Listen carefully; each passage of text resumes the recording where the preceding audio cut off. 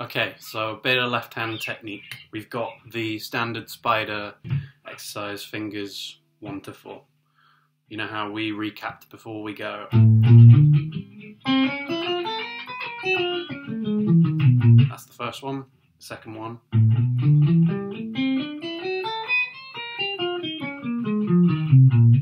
The third one.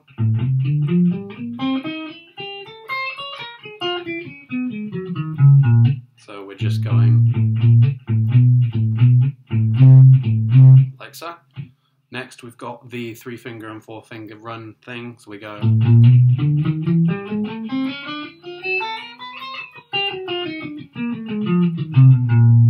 then the 4-finger version.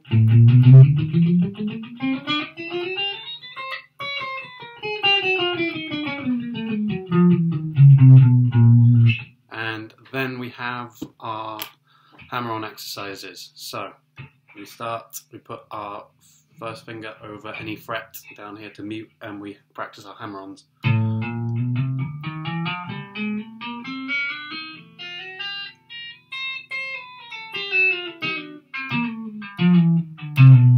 Like that. And really, really make sure that first finger is getting the note. Like so.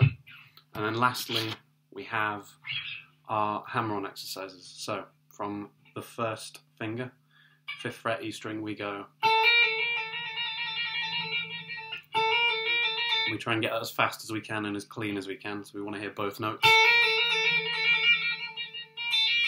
This kind of speed probably to start with. I don't expect you to be doing that right away. So then we have 1st to 2nd, and then we have 1st to 3rd finger. And then 1st to 4th finger.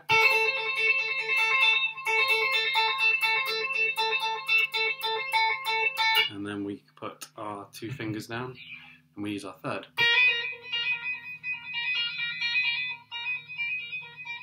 Now don't overdo this because you will damage your arm.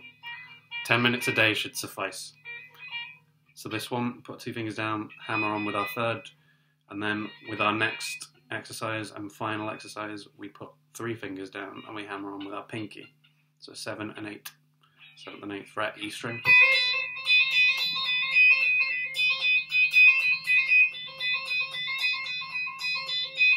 And you want to get those notes as clean as possible.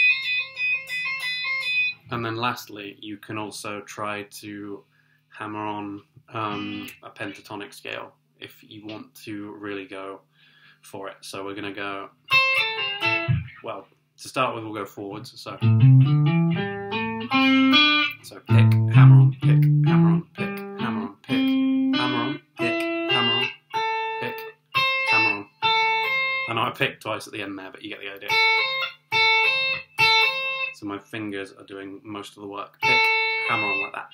And the reverse of that, which is pulling off. So pick, pull. And you can pick, but you don't need to pick. You can just use